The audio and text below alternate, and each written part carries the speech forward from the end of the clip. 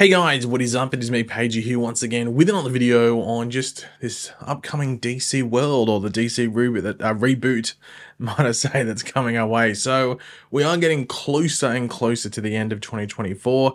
I have no idea if this year's gone quick or slow. I'm not sure. Maybe it just depends who you are, I guess. But we're getting closer to the end of this year, 2024 at the very least, with CCXP taking place in South America around, towards the end of the year. I think is it really early December? I think it is, something like that. But of course, CCXP is where, movies do get a final chance in the year to promote and showcase what they have to come.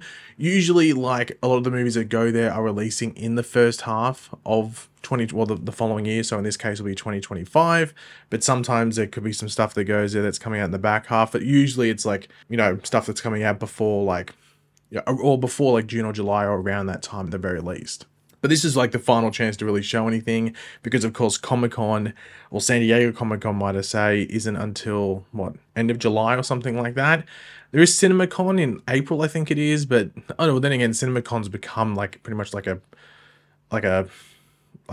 a lead up to San Diego Comic-Con nowadays. No, it used to be, but post COVID they just pretty much turned into another convention, or like another Comic-Con of sorts, which is a bit weird. But anyway.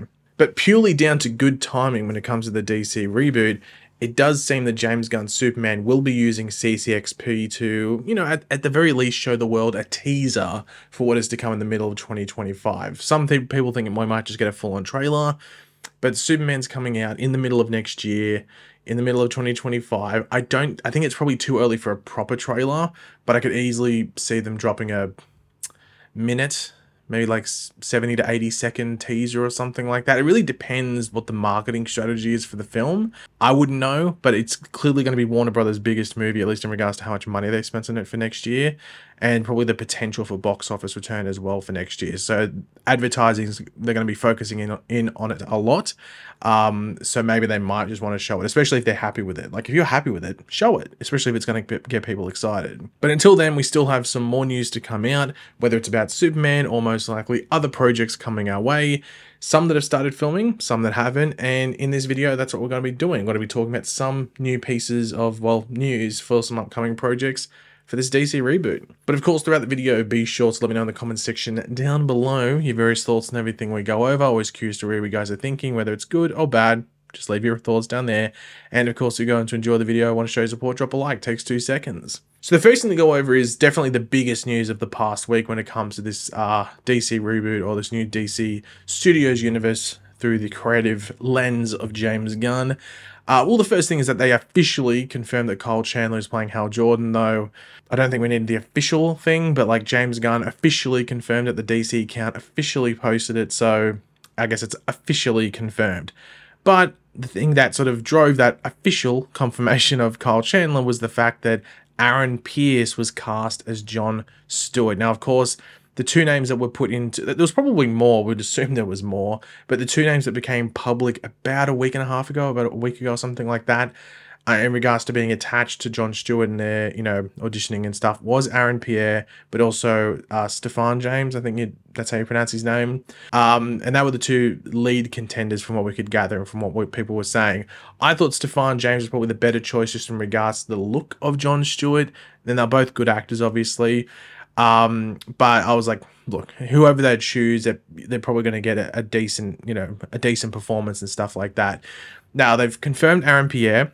It's caused a bit of conversation, and there's some conversations that lack a lot of nuance, and there's people that are trying to have some nuanced conversations about it.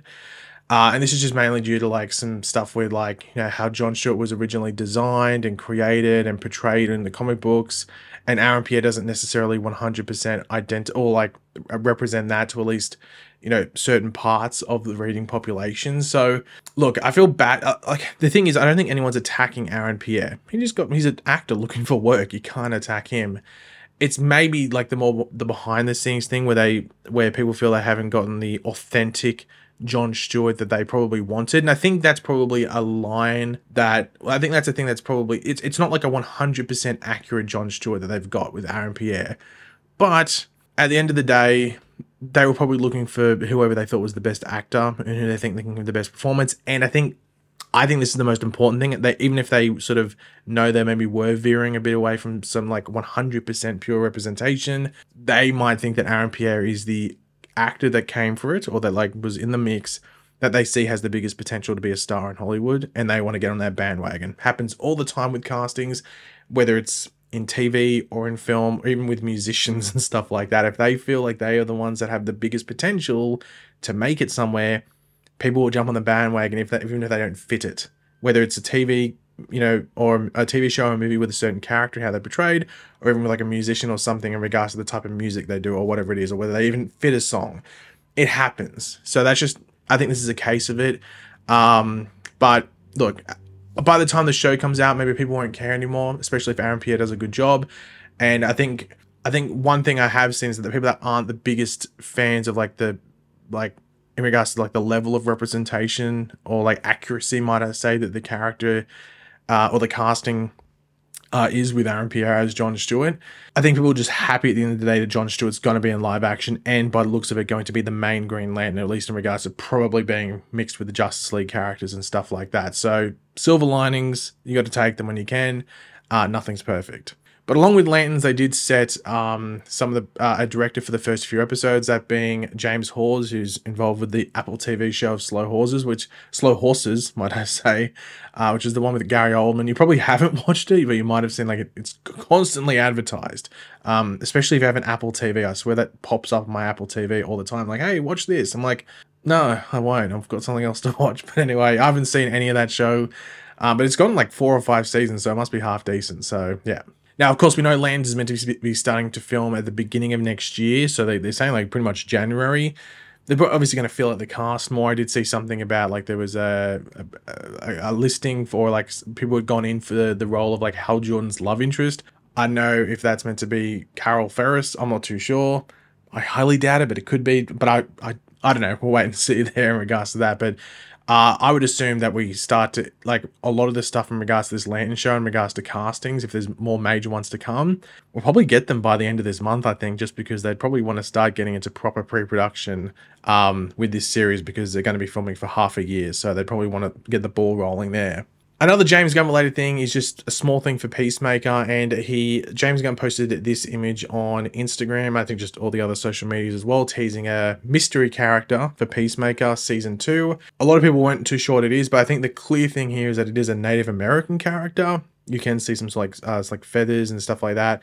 A lot of people were wondering if it was blonde hair, but I think it only looks blonde because of the fire. I'm pretty sure this character has grey or even like silver hair if they want to push it to silver. So I think it just looks blonde because of the fire and stuff, and just how it's lit and shot and stuff like that. So yeah, in regards to who the character is, I've seen a couple of different things. The two most common characters that people bring up is Apache Chief and Manitou Raven, I think is the character's name. So there's a couple of different characters that are being posed there. There's more than that in regards to like Native American characters in the DC Comics world. So yeah, it could be any of them. And obviously, like, you could base it off the looks and stuff like that, but then it gets a live action interpretation. Who knows? But I can't remember who it is. There's a character. Well, I should have written it down, but there's a character that's going to be appearing in Creature Commandos that was on like Geo Robot's team. That's a Native American character, and people think that this might be an older version of that character, considering the grey hair. And we don't necessarily know when Creature Command, or like when Geo Robot was a part of a certain team, whether it was in Vietnam or World War II. But it could be that character, maybe aged up, but that's a wait and see. Now, James Gunn also did confirm that there's momentum on Paradise Lost, which is the the Wonder Woman prequel, but then also in the Wonder Woman world, like moving Wonder Woman as a character in the DCU forward. I don't know, Paradise Lost is the DCU project that I'm not too sure of how popular it's going to be. I think it'd be interesting to see if there is a younger Diana on that show. I think if there isn't, I don't know, but you don't know how interested people are going to be in things and stuff like that. I think it just depends whether it looks good. Like, that's probably at the end of the day what matters. But to be honest, like, Paradise Lost is one of those shows where, or one of the projects where they might go, maybe we just might introduce Wonder Woman. Maybe that's just an easier thing and do something with Wonder Woman rather than doing Paradise Lost, especially because of what Themyscira is and everything like that. But that's a wait and see. Like, I'm not too sure how that show's going to go, or even what the overall appeal for it is. But I don't know. Maybe Creature Commandos might decide that, because I don't think there's much appeal with Creature Commandos outside of the fact it's the first DCU project. But then again, that might rate blockbusters. You know, that might go gangbusters, if you want to say, in regards to people watching it, and then all of a sudden James Gunn's like, hey, people want to see any of this stuff, so Paradise Lost can work as well. And the final thing in regards to the James Gunn stuff was that he did confirm that half of Peacemaker season 2 has been filmed so far, which is crazy because I thought they'd be further into it. But then again, it's been sort of mixed up with like the Superman filming and stuff like that. And I think even John Cena was doing, I think John Cena was filming another project as well whilst doing Peacemaker, but I think he wasn't a big character in the other thing he was doing. He wasn't the star like he is with Peacemaker. So maybe that's why. But I thought that they would have filmed more of it, to be completely honest. So I was surprised to see that they're only about halfway through. So yeah, that was sort of surprising. And the final thing to talk about is, like, I was going to bring it up in a video last week talking about some other DC stuff. I just was like, whatever. The Joker sequel, Folie à Deux, is like flopping hard. It's got like a Deke cinema score from the audience, which is the lowest apparent comic book movie rating ever, like ever, not just this year or in the 2020s or the past 10 years, ever in the existence of, well, comic book movies coming out. I haven't seen it yet. It's not because like, oh, I just forgotten. I got the ending spoiled for me, and I'm like, well, God. And then like everyone was saying it was shit. So like, I don't know. Like, I know I'm a big advocate of making your own mind up.